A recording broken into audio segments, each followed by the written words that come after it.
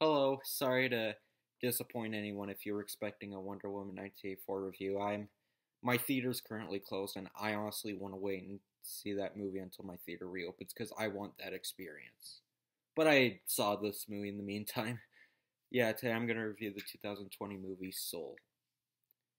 So the plot of this movie is where this man named Joe Gardner, played by Jamie Foxx, is a music teacher and he always he has a good life teaching students and he really likes his career. And one day he gets in an accident and he dies. Oh, well, not really, it's not graphic or anything, it's a kids movie. And his soul comes out and he's transported to this world and he sees a bunch of other souls and he doesn't like that he's there because he thinks that he's not ready to die. So he comes across another soul named 22, played by Tina Fey, and they go on a little journey and try to get Joe resurrected and get inside his body again.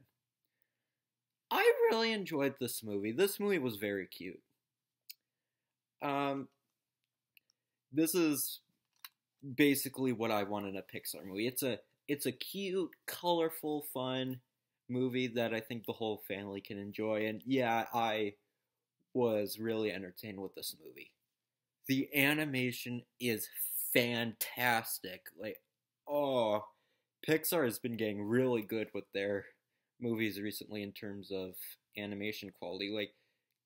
The hu the human characters, like, duh, obviously they don't look like real people. This isn't the Polar Express, but they look good. They're very cartoony and exaggerated, and all the colors, like when you see the world of the souls, and there's some like animated uh there's some characters who are kind of 2D, like they're animated outlines, and it's a really neat idea. And the movie does have a pretty cool concept of, like, it's not just heaven like always, because that would be kind of cliched, but it's like a world of souls and it's really cool. It's kind of like Inside Out, honestly. A lot of this movie does remind me of Inside Out a lot, because I feel like they were kind of just wanted to remake the movie, but I guess it works fine with this kind of movie. And there's some good, there's not really a lot of adult jokes, but I think, like,